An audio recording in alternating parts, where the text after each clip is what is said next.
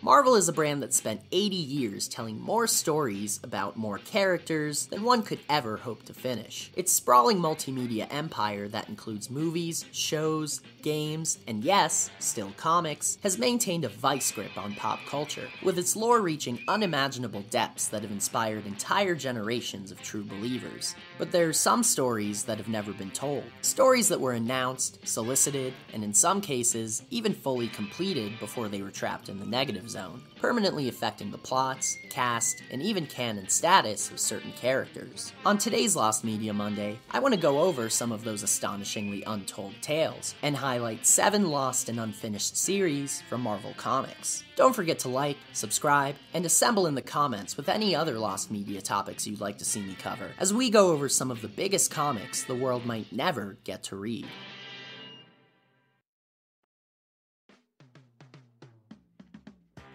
Ant-Man Max. Marvel's Max imprint was launched in 2001 as a way to tell more mature stories aimed at older readers. One of these series was Ant-Man Max, set to star a down-and-out Hank Pym returning to his original superhero identity. Written by Daniel Way, who you may know as that guy that ruined Deadpool for the entire 2010s, this 4-issue story would have had a depressed Ant-Man infiltrating an international spy ring, unaware that he's being used as a pawn in a much larger plan.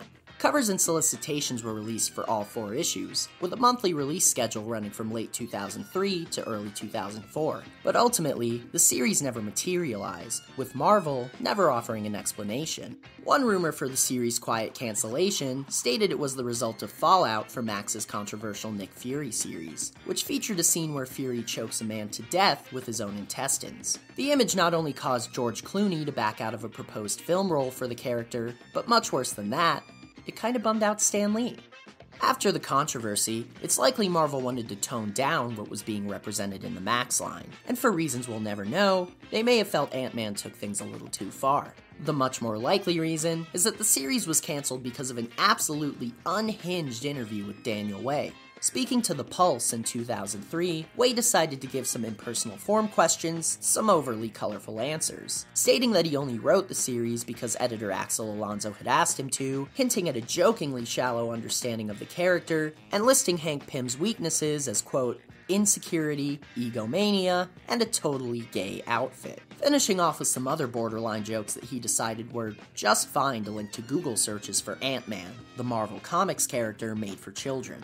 Way's interview definitely didn't share in Marvel's desire to tone things down, and they may have shelved the series just to avoid any more bad publicity for the Max line. Ant-Man, along with Way's Deathlok Detour, would end up as the only 2 unreleased series for Marvel Max, and given the company's reluctance to bring up Hank Pym's controversial past, much less Daniel Way's, it's likely both series are set to stay in the Marvel vault for a long, long time. Victor Von Doom.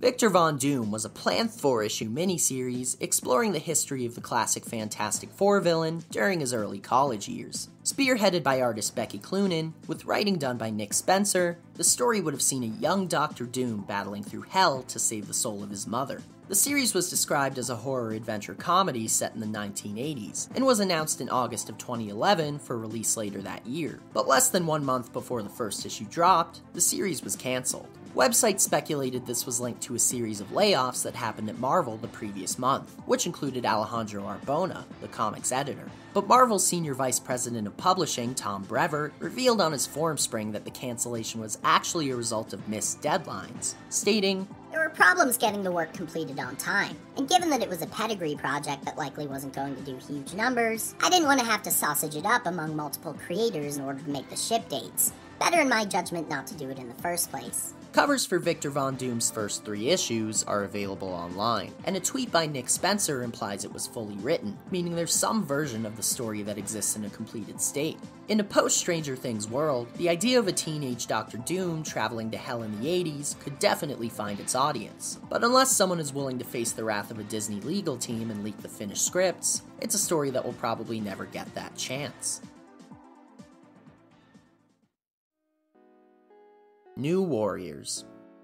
Remember Safe Space and Snowflake? These psychic twins created an online frenzy when they were revealed as part of a 2020 reboot of the New Warriors, set to debut later that year. The team also included Screen Time, a meme-obsessed teenager hit by internet gas, B Negative, a kid who just can't stop morbing out, and Trailblazer, a girl with a pink shirt and a magic backpack with a name meant to imply she's never afraid to take on an adventure. Created by Daniel Kibblesmith, who most famously served as a writer for Stephen Colbert, these new characters received instant, universal backlash, with some denouncing them as an attempt to pander to the social justice crowd, and that same social justice crowd denouncing them as tone-deaf caricatures of the people Kibblesmith was aiming to represent. The newest New Warriors were supposed to star in a 6th volume for the series, set for release in April 2020, until a teeny tiny little virus put the whole world on sick leave for a while. When production resumed at Marvel, the New Warriors series wouldn't be resolicited, which not only robbed the team of their starring series, but also their role in the Marvel Universe, with none of Kibblesmith's characters having made a canon appearance in any released comic over 2 years later. Due to the overwhelmingly negative reception to the characters and series, Marvel probably won't let them see the light of day anytime soon. Not that most people have any problem with that plan.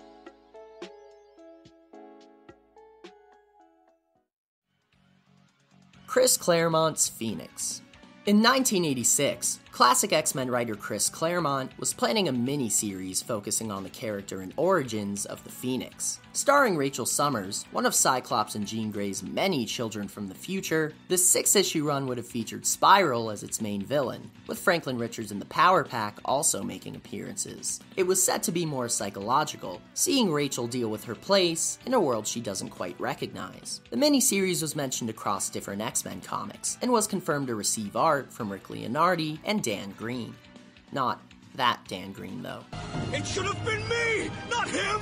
Despite the large advertising push and multiple mentions across multiple years of comics, the series never surfaced. Years later, editor Joe Quesada was asked about Phoenix in his Cup of Joe column, and found out it was shelved due to its complicated story, with Claremont trying to balance a narrative that simultaneously affected continuities set in the future, past, and present. While the first few issues were likely scripted, Quesada stated that less than a single comic had been penciled before the series fell apart, leaving us with little to potentially find from the project. Daredevil Bullseye, The Target. Kevin Smith is someone who's no stranger to Marvel or the lost media world. The Clerks creator has entered into multiple comic-inspired projects that never finished or even really started, including Superman Lives, Batman the Widening Gyre, and ongoing work for Black Cat and Spider-Man series that never materialized. But one of Smith's biggest drop balls is the intended 4-issue miniseries, Daredevil Bullseye, The Target. Starting in 2002, the story took place around the 3rd in-universe anniversary of Bullseye's murder of Karen Page, and saw the villain receiving a hit contract from a pair of Middle Eastern agents. Unfortunately, that was all readers would get, as Smith lost track of the series when work started on his 2004 film Jersey Girl, a movie that would coincidentally star Ben Affleck, who had just finished starring in Daredevil. While Smith insisted he was still working on the series, with issue 2 getting a soft release date of 2006, series artist Adam Kubert, who had already replaced Glenn Fabry from issue 1, would take a job with DC Comics, leaving the series without an artist or any priority at Marvel after its long delay. The Target would never be finished, with Smith calling it the series that never should have been. He'd go on to lament ever starting it, stating in the book Writers on Comic Scripting that he had rushed out the first issue story in order to ensure he could use the character of Bullseye before Daredevil writer Brian Michael Bendis, with the Target intending to show the first meeting between Daredevil and his archenemy since the murder of Karen Page. The Target mentioned in the series was also eventually revealed to be Captain America, and while the Daredevil Bullseye story would never come close enough to completion to see how that played out, the idea of a Captain America assassination would come back a few years later, making real-world headlines after the character was killed at the end of Civil War.